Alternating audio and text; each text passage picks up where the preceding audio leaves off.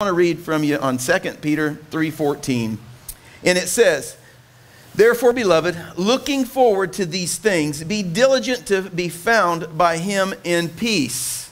I love this scripture where it says to be diligent to be found by him. Who's him? It's a capital H. That means God Almighty. Make sure that you are diligent to be found by him in peace, without spot or blameless.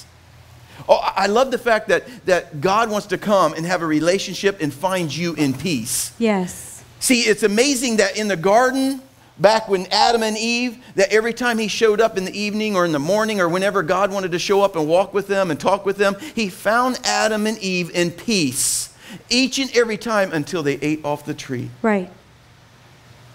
And too many times we're eating off this tree, especially during the holiday season. And we're allowing the Grinch to steal our peace. Yeah. And I want us to just dive in, because peace, the meaning of peace is harmonious relations and freedom from disputes, especially during the absence of war, free from war, having tranquility. See, it also goes even further about, to be diligent. See, I love the fact that peace is harmony, is tranquility. That means I shouldn't have any war going on inside. It's not only about a physical war, the battle's going on inside, because you have two different battles. You have a physical battle, and then you have a spiritual battle. Yes, and as long as I'm spiritually not in a battle, I should be in peace with God Almighty. Amen? Yeah. It doesn't matter what's going on around my surroundings, as long as I have the peace of God within me. And I love the scripture where it says, we're supposed to have this peace, but it says, be diligent. Be diligent. See, that's an action word, which means to work towards, always working on being in peace. It's an action. That means, within the Greek, it means to be eager, to have or show keen interest, intense desire. An intense desire. That means I'm focusing on our relationship to make sure that everything that I do, there's peace within it. Yeah. That when God will show up to talk to me, when I show up in my prayer closet and the presence of God comes in, that he finds me in peace in all things. Yeah. And it says to be diligent. That means we have to work at that. Right, it just doesn't happen. Right. Yep. And it's not the absence of turmoil. It's not the absence of circumstances that go bad. To have peace is a position. Right. Is a position you find yourself in before the Lord. Right. It's not what's going on around you. It's your alignment, if you will. It's how you are before the Lord, your position. It's the peace that you have within. And I know Pastor talked about being diligent. And some of us need to work at that. We need to be diligent, not just expecting for peace to come. Okay, God, your peace is going to come. No, the Bible says that we need to be diligent. The Bible says that he's a rewarder of those who seek him, right? That's right. So that means I got to do some work. It means I got to do something to find some peace, right? Right. Absolutely. Absolutely. You have to, if you want to go get your groceries, you actually have to either do something on your app now and it's delivered. Amen? Right. Which I don't do. I don't need anybody. I don't know what they're going to do with those blueberries or that whatever it is, they take it and put it in their mouth and they're going to wash them and put it back in the thing. I don't know. I want to pick up my own blueberries. Yes. And I want to bring them to my own house. But you have to do something. That means you have to be diligent about it. If you want a paycheck, that means you got to go to work. Yes. You have to be diligent. You have to put action. That means it's a choice to have peace. Yeah. It's a choice if I want to be angry. It's a choice if I want to worry. It's a choice. Yeah.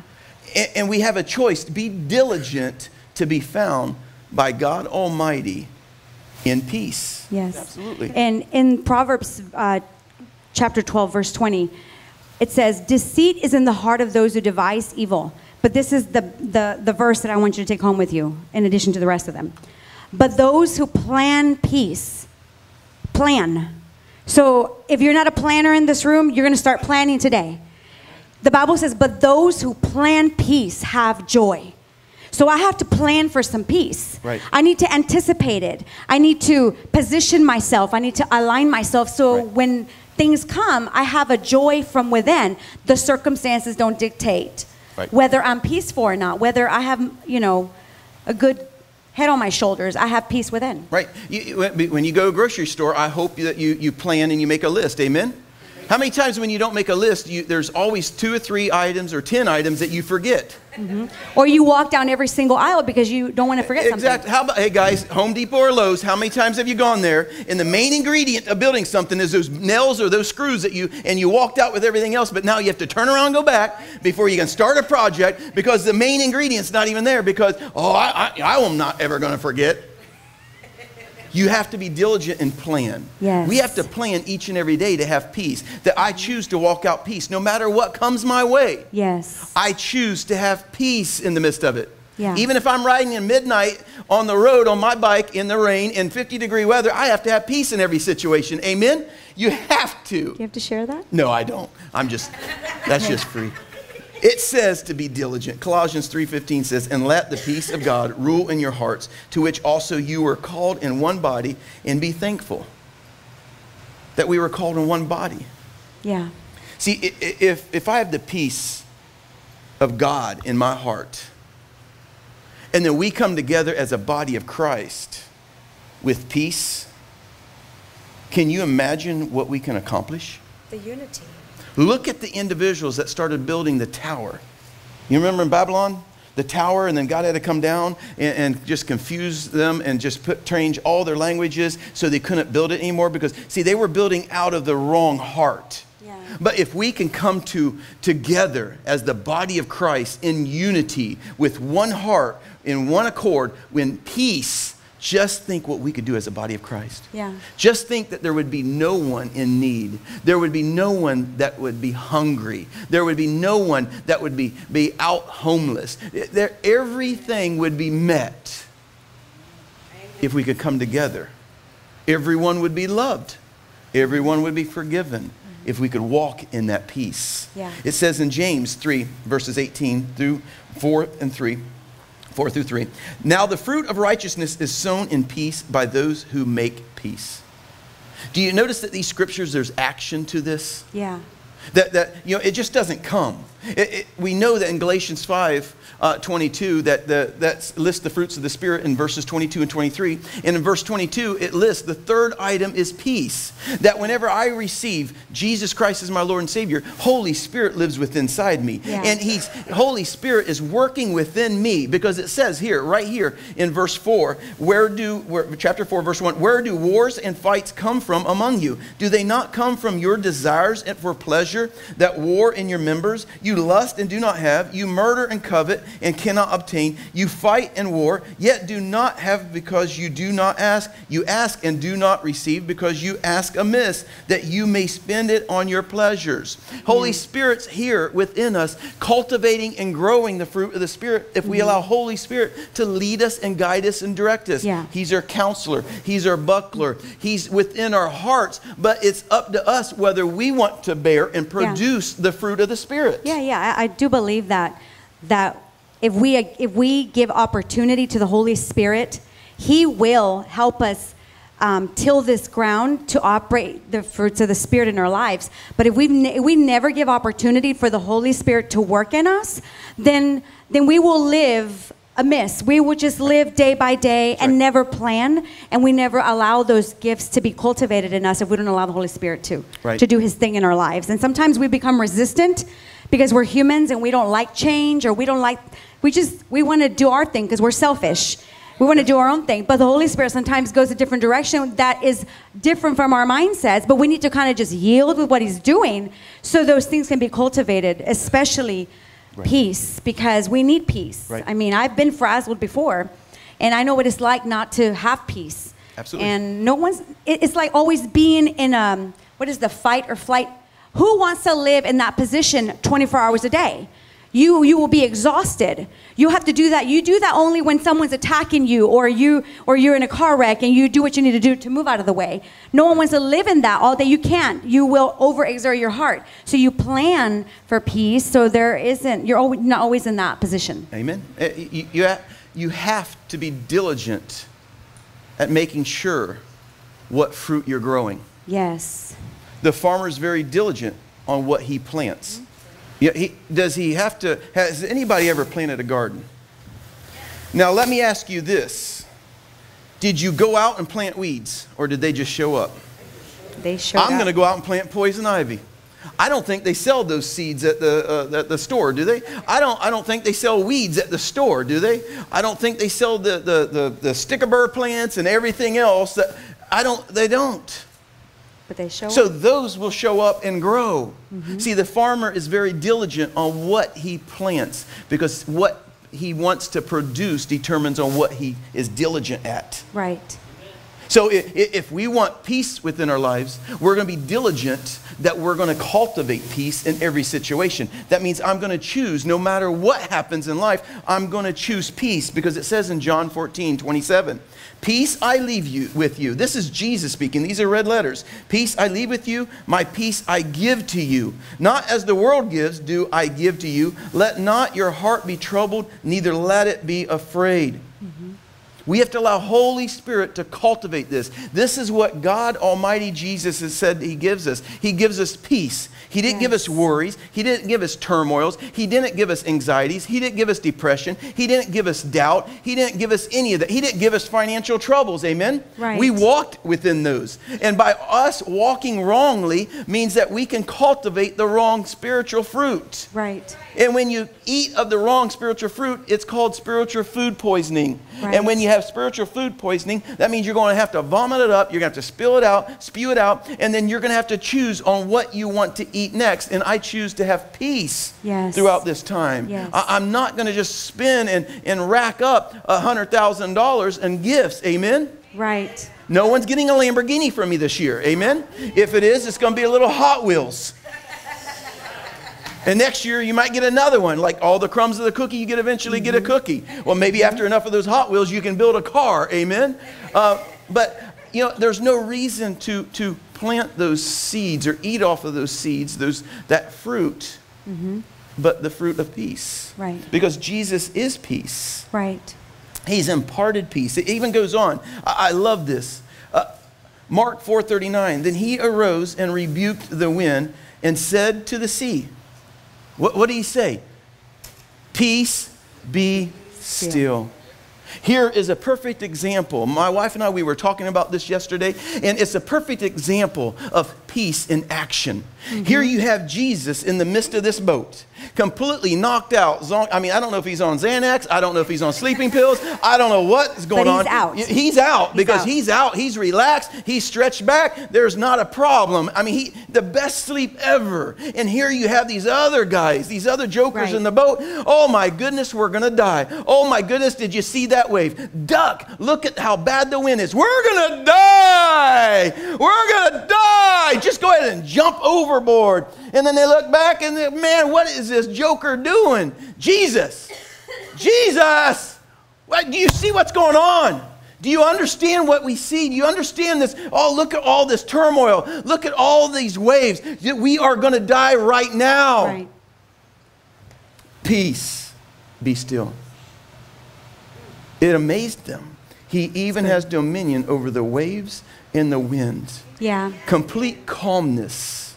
It's a perfect picture that Jesus, what a great relationship with our Father in heaven that he had. That no matter what physical situation is in the realm, no matter what battle you're fighting, no matter what's going on in your life, whenever we want to be imitators, like the word says, imitators of Christ Jesus, then we should be able to sleep through every storm, because my peace is in my Father in heaven and not in the circumstances. You know what I love about that story is that peace is already in the boat. Yes. His peace, these guys' peace is already sitting all up in the boat, and they don't know what's within. Now that is the same thing with us. We have peace inside, and sometimes we don't know what's within. That's a lack of confidence, a lack of knowing who the God that you serve. I mean, we're sometimes like the men on the boat. We're being tossed to and fro, but we have a Jesus who offers peace, and he is within.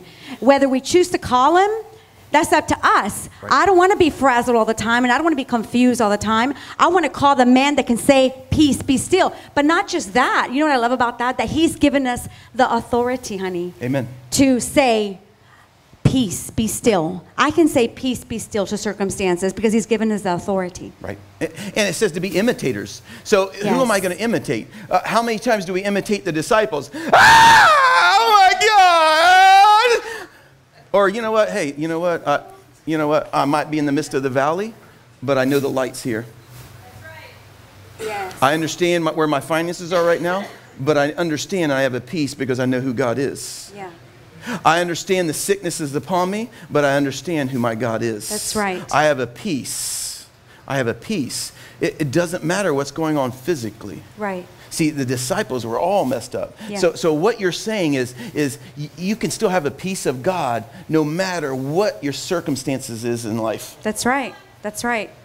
You still can have peace. You can still have peace. Yeah. You might think your marriage is busted or broken, but you can still have peace for the restoration. Yes. Oh, you might think your finances is busted or broken, your job's messed up, everything. You know what? The children's out there running however they want, but there's still a peace that God's word's within them, right? Yeah. You can still live a life Yes. in peace, knowing who your Father in heaven is. Amen. Yeah. Yeah. Oh, I love the examples throughout the Bible. Too many times we're on the boat and we're acting just as the fools of the disciples. Here they look back and here's this Jesus, the peace. Yeah. Jehovah Shalom. Yeah. You know, Jehovah, there's a name. He has a name. Yes. Jehovah Shalom. Yes. Jehovah, God Almighty. Shalom means peace. Mm-hmm. See, one of the names of God is Shalom. Jehovah Shalom, which means He is the God of peace. It says it in Isaiah 9. 6 through 7, for unto us a child is born, unto us a son is given, and the government will be upon his shoulder, and his name will be called Wonderful, Counselor, Mighty God, Everlasting Father, Prince of Peace. Yeah. Jehovah Shalom. I love it. It says, of the increase of his government and peace, there will be no end. Right. So what is the scripture saying? That if I want to give my heart to the Lord and I want to live according to His word, that I should have peace in Him no matter what the stock market's doing, right? That's right. Because That's right. I live by His government and That's right. His peace, right? That's right. I don't live by my 401k, do I? Nope. I mean, we like the 401k. Yeah. We like our checking book. We like the savings. We like that. We like being, no credit card bills and about everything paid off. But if I have peace Right. in God and in His government, then I should be able to walk out life in peace. Yeah. Yeah. I shouldn't have to worry about retirement. I just do my part. Of course, we got to do our part. Mm-hmm. But I should have peace in God that if the government shuts down completely, Right. which might be a blessing in disguise, amen. Let's save some money and let's give it back to the taxpayers, amen. I can resolve a lot of things. But you know what? No matter what happens, I should have the peace in God Almighty. Yeah. Yeah. And I love how that passage is wrapped up in a bow. You know, we read this passage yesterday, and he talks about how, this is Isaiah talking about how great God is. He's a wonderful counselor, mighty God, everlasting Father, and he ends it with Prince of Peace. That's like a big bow on a present. Okay, I've given you wonderful counselor. I've given you mighty God, everlasting Father. Now here's your big bow. He's the Prince of Peace.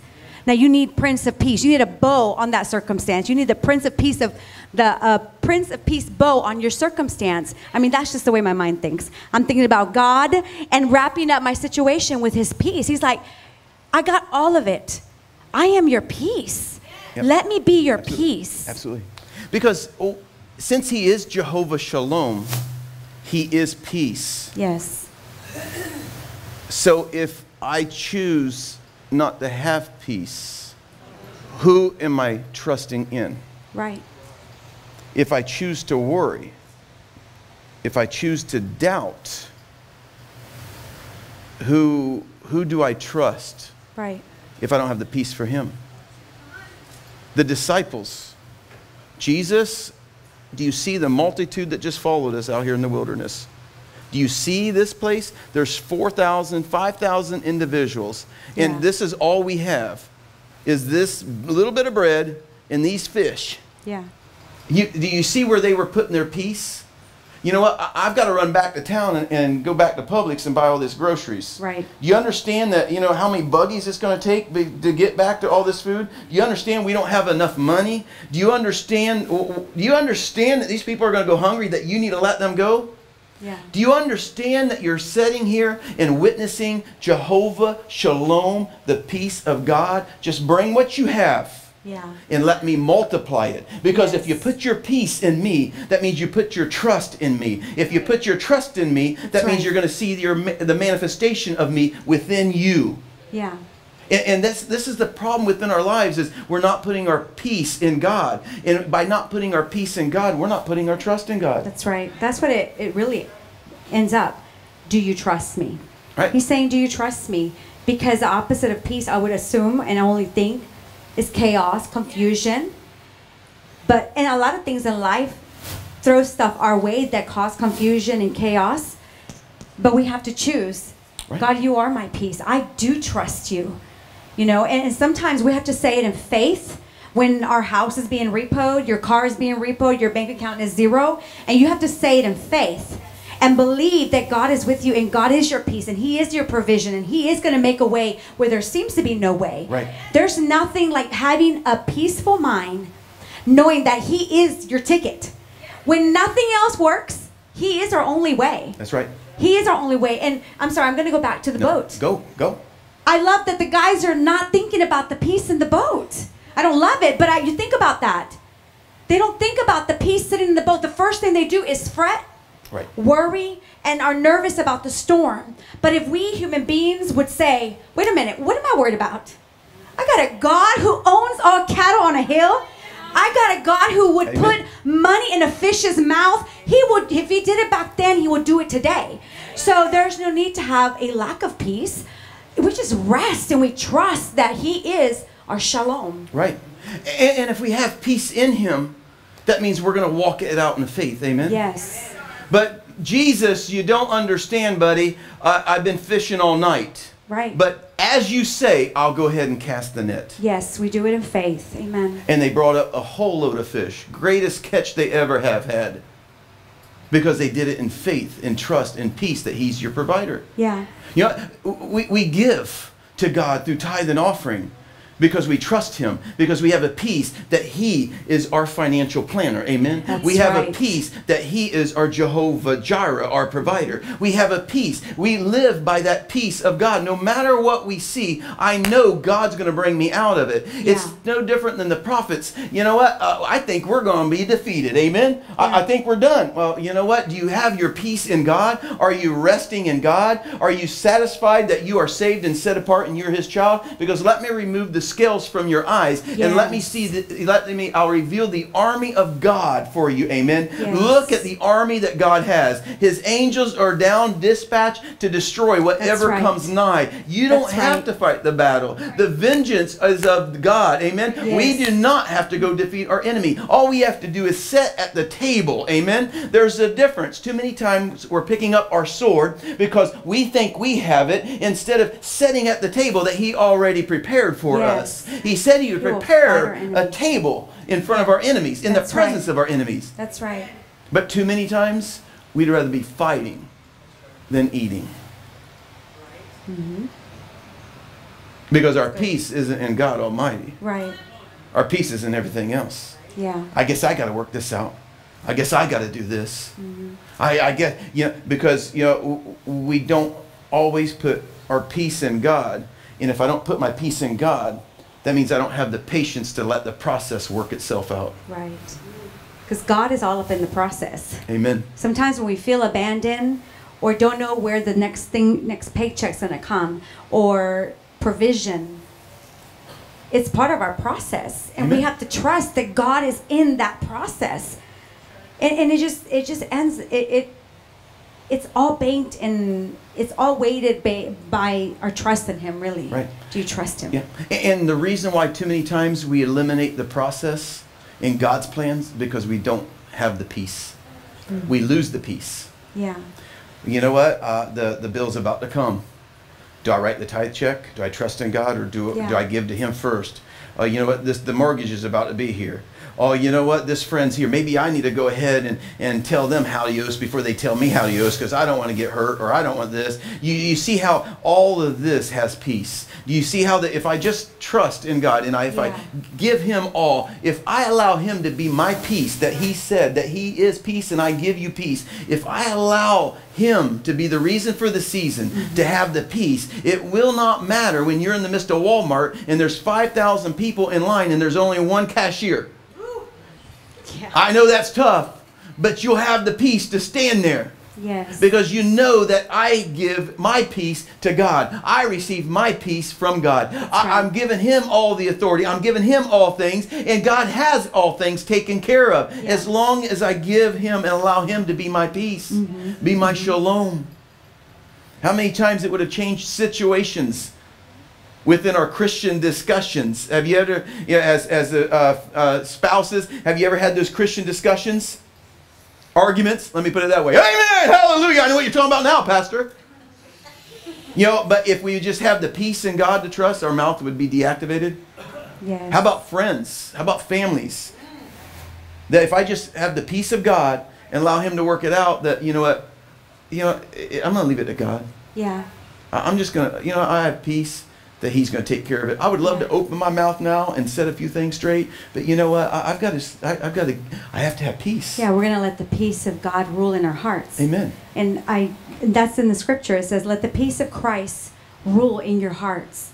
Really, it's what's going on in the heart. And where does trust come from? Is in your heart, do you really believe me? Right. And it was where we make a choice and say, okay, I'm going to let the peace of Christ rule in my heart. He's going to be the forerunner here. He's going to be centered here in the situation. Right, right. Because we should have peace no matter what war is going on outside. Yeah.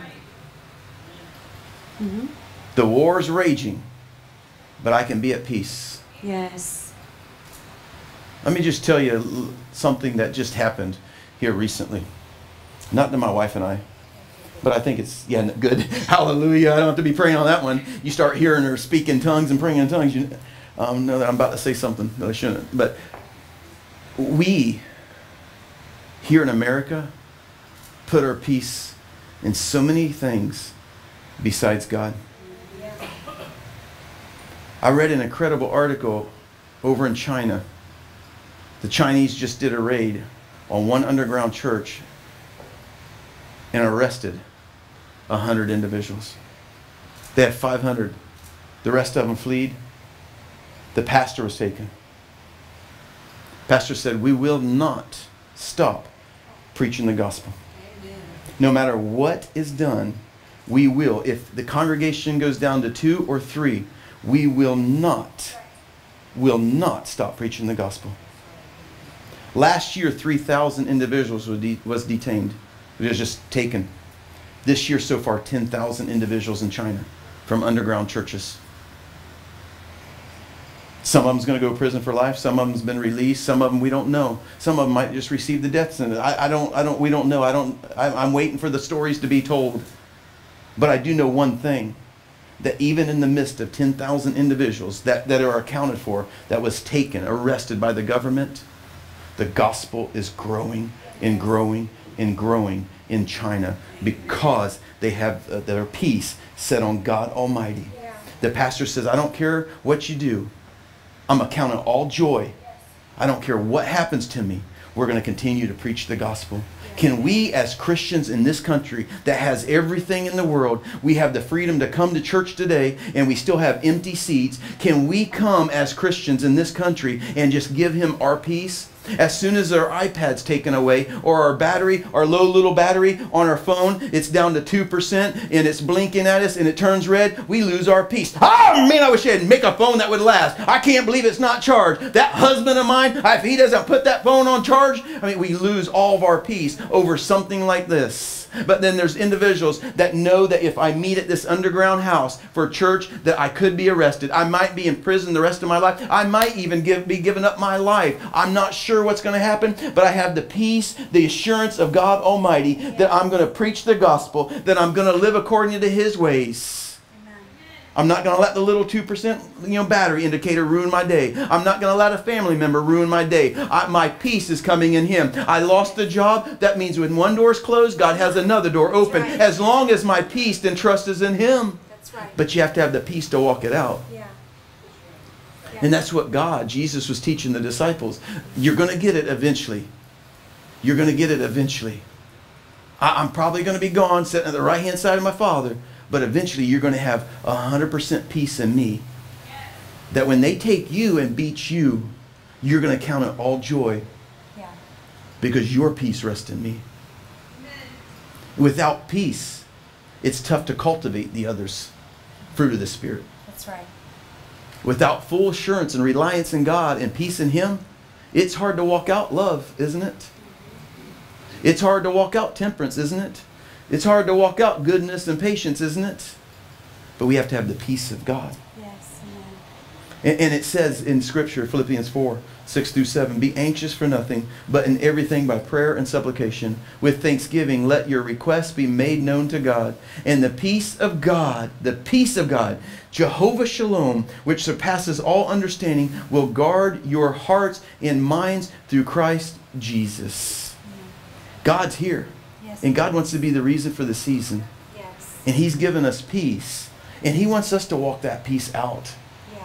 Not just the holiday season, but from in 2019, the rest of our life. He wants us to walk this out. He wants us to be like a Job. No matter what He gave or allowed Job in his life, Job had peace. He trusted in God. There was a peace. Yeah.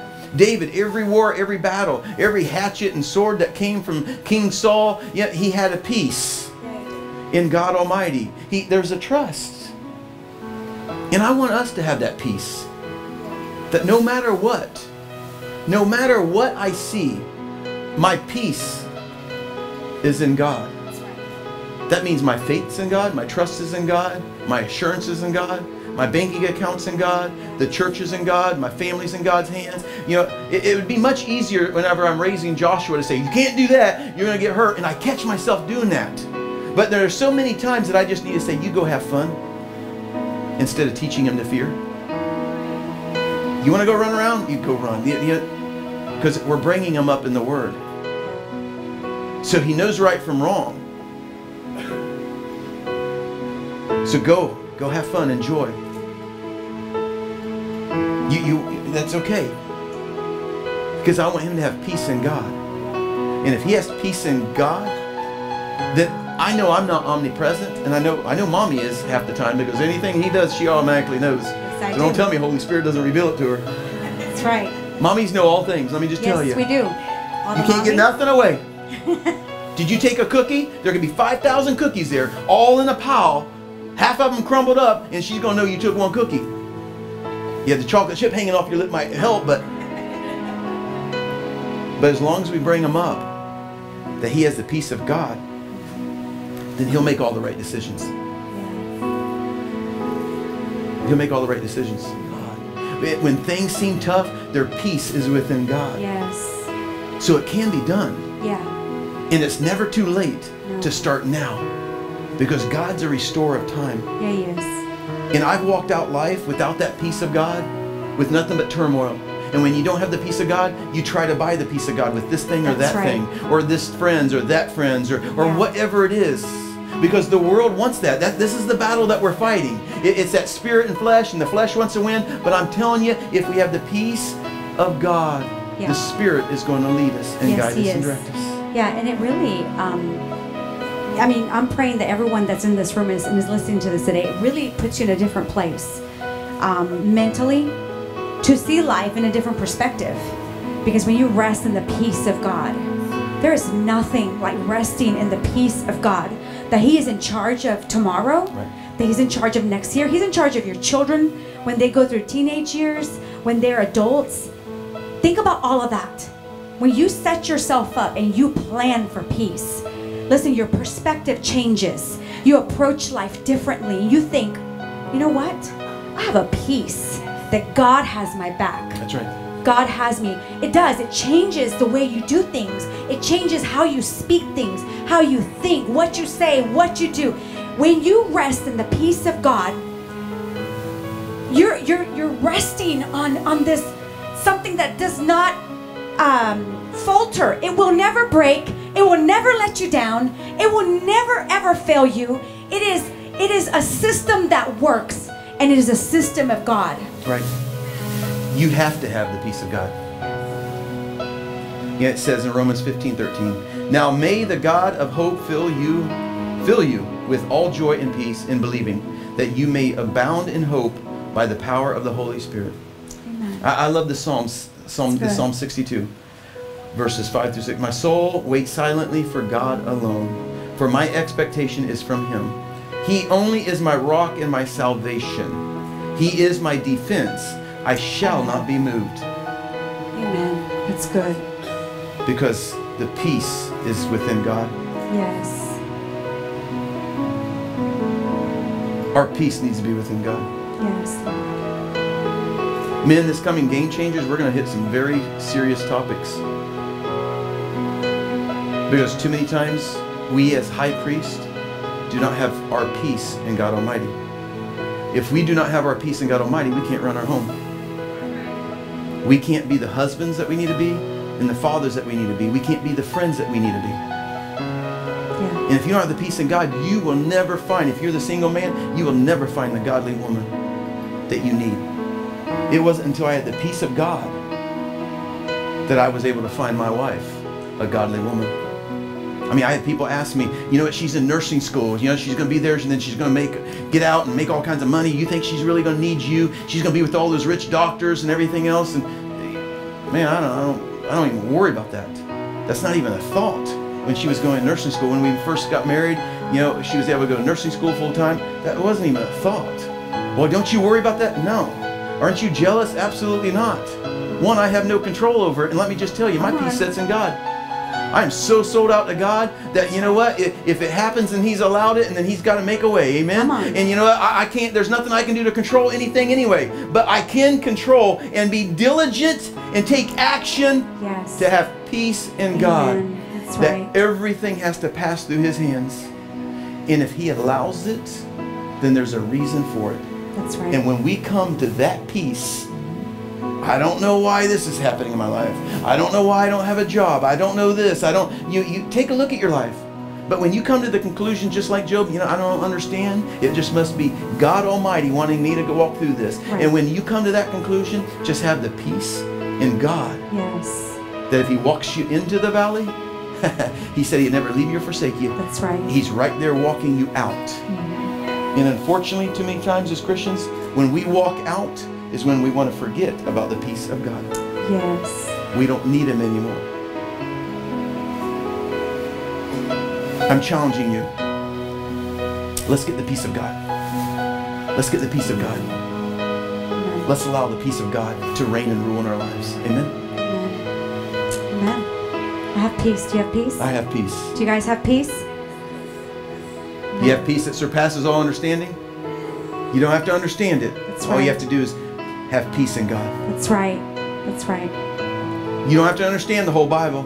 Come on. My dad called me this week and took me out for lunch.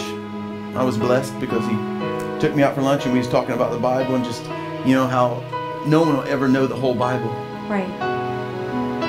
But that's okay. We just have to know that Jesus Christ is our Lord and Savior. Yeah. And have peace in Him. That He has everything taken care of. Yes, He does. And that's what we want. Hey everyone, hey Pastor Daniel. I hope that you enjoyed the message today. Powerful word from God. And we want you to get connected with us. We want to hear from you. If you gave your heart to the Lord today from the message, we want to hear from you. Email us at admin@peakworship.com and give us the good news so we could celebrate with you. And we want you to check out the website, peakworship.com, and we want you to like us on Facebook and Instagram. You can like me on Facebook and Instagram personally. We want to get connected with you. We want to share our hearts with you, and we want to hear more about what's going on in your life. So make sure that you get plugged in and get connected.